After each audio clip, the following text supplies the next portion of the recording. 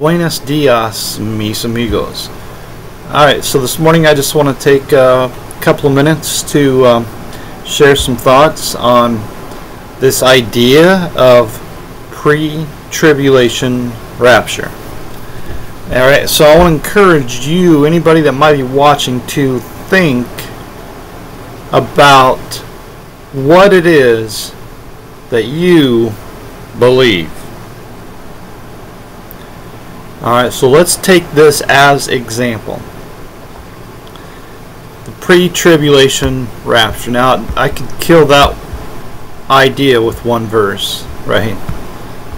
It's so, to me, so incredibly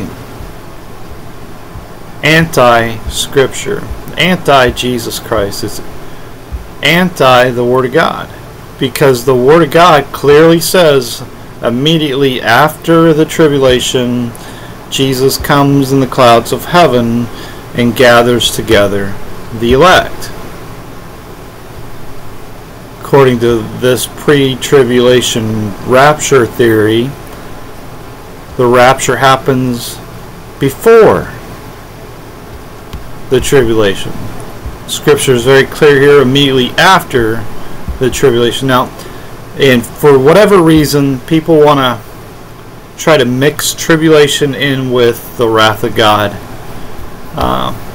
There's no reason to. If you do a word search on tribulation, there's never any confusion in regards to what it's talking about, what it means. There's no use of this word in reference to the wrath of God that is to come. And 25 times, if you wanted to do a word search on it, you can see for yourself, it's never confused with the wrath of God. Never. Not once. Not a single time. Alright? In fact, even Jesus says we are in tribulation. That the world is the tribulation that we go through. It's not rocket science. This world is full of tribulation. And we're going through it. And when this world comes to an end, the tribulation comes to an end. Alright. It's not rocket science. It's not hard to understand. It's not hard to figure out. But people, for whatever reason, in order to support their comic book doctrine, Jesus, I think they do it just to mock the Word of God and to take advantage of people that don't read the Bible. And I think it's people themselves that don't read the Bible, don't believe the Bible. I mean, they can read it, but they don't. If they don't believe it, they can't understand it. So, anyways, think about this. Right now, just imagine, let's just play out this theory or whatever, this idea in our head. Right now is right now, and then the rapture comes. The rapture comes. Alright, we're lifted up out of this world. And then, so all that's left on the earth are the unsaved. Right? I mean, I guess there's two ways to look at this. Right? One way to be that, hey, we get raptured in a moment, in the twinkling of an eye, at the last trump, for the trumpet shall sound, and the dead in Christ shall be raised incorruptible. Right? And so, is those of us that are in our glorified bodies, do we go through 7 years of tribulation? Is this what this is talking about? And just for the record, by the way, there is no 7-year tribulation in the Bible anywhere at all. It's not found anywhere. I can't show you where it's at. I can't show you that it's not there, because it's not there. People are just making up stuff. And So that's why I call it a comic book doctrine. These guys are jokers. Not picking on this guy at all. He's going through what he's learned about these different doctrines, okay?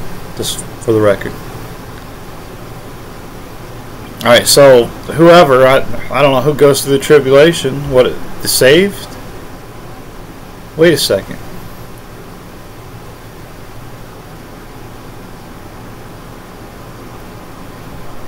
So you got the rapture,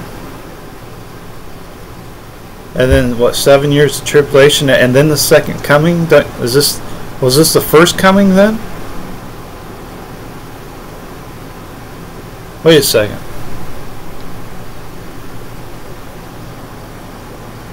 You got the rapture, which is when the Lord comes in the clouds of heaven, right? So you got the rapture when Jesus comes in the clouds of heaven. That's the rapture, when he comes. When he comes immediately after the tribulation, the sun shall be dark and the moon shall not give her light, and the stars shall fall from heaven, and the powers of the heaven shall be shaken, and then shall appear the sign of the Son of Man in heaven. That's Jesus. And then shall all the tribes of the earth mourn, and they shall see the Son of Man. That's Jesus, coming in the clouds of heaven with power and great glory. That's Jesus. Revelation chapter 1 verse 1. Behold, he comes with clouds. He's talking about Jesus Christ comes in the clouds of heaven, and every eye shall see him, and they also which pierce him. All kindreds of the earth shall wail because of him. Even so, amen. All the tribes of the earth mourn, and they shall see Jesus Christ coming in the clouds of heaven. And then he shall send his angels with a great sound of a trumpet, and they shall gather together the rapture, his elect, from the four winds, from one end of heaven to the other. It's the rapture. 2 Peter chapter 3. The day of the Lord will come as a thief in the night, in which the heavens shall pass away with a great noise, and the elements shall melt with fervent heat, and the earth also and the works that are therein shall be burned up. The sun shall be darkened, and the moon shall not give her light, and the stars shall fall from heaven, and the powers of the heavens shall be shaken when Jesus comes in the clouds of heaven. That's the rapture. So how do you get another coming? So he came, God was manifest in the flesh, and he ascended to heaven with the promise that he would return for us. In my Father's house are many mansions. If it were not so, I would have told you. I go to prepare a place for you, and if I go and prepare a place for you, I will come again and receive you unto myself, that where I am, there ye may be also. So he's ascended to heaven with the promise that he will return for us, which is known as the day of the Lord. And when he does that, he will gather us together to be with him. And then what? And then 7 years of tribulation, and then what's the second coming? Where'd he go? You mean he comes, gather us? I'm confused. That where I am, there ye may be also. So are we gonna? Is he gonna come again, and then we're gonna take off, and then shouldn't this be the third coming?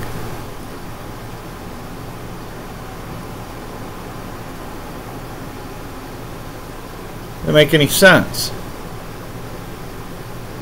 If Jesus comes in the clouds of heaven,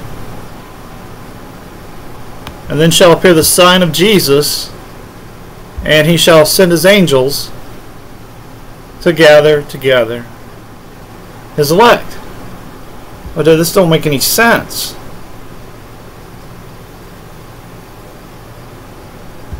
First Thessalonians 4. For the Lord himself shall descend from heaven with a shout, with the voice of the archangel, and with the trump of God, and the dead in Christ shall rise first, and we which are alive and remain shall be caught up together with them in the clouds to meet the Lord in the air, and so shall we ever be with the Lord.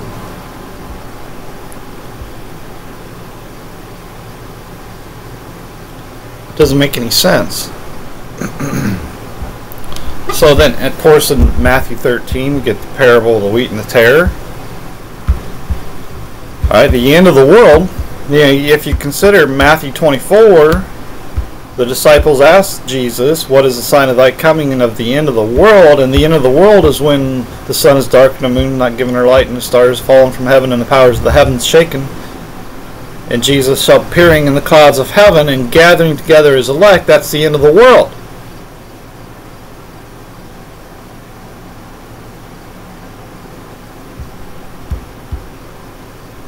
So in Matthew 13, when it talks about a parable, when Jesus talks about the parable of the wheat and the tare,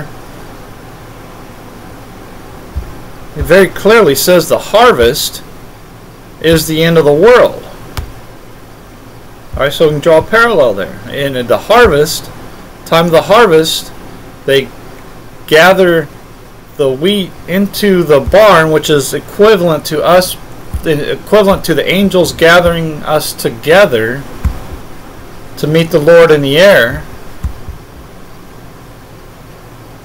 And then the tares are put in bundles and burned, which is equivalent to 2 Peter chapter 3. The day of the Lord will come as a thief in the night, in which the heavens shall pass away with a great noise, and the elements shall melt with fervent heat, and the earth also and the works that are therein shall be burned up.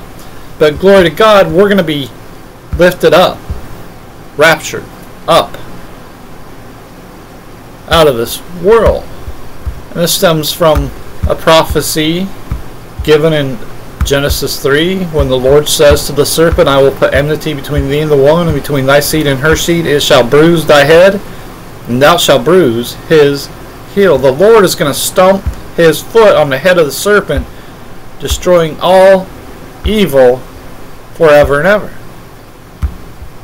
And that's the judgment of God, the harvest. The time of the harvest is the end of the world. That's the judgment, the great day of the Lord. That's Judgment Day. When the saved are separated from the unsaved, and the unsaved are burned. The day of the Lord will come as a thief in the night, in which the heavens shall pass away with a great noise, and the elements shall melt with fervent heat, and the earth also and the works that are therein shall be burned up. The heavens and the earth, which are now by the same word, are kept in store, reserved unto fire, against the day of judgment and perdition of ungodly men. Wow!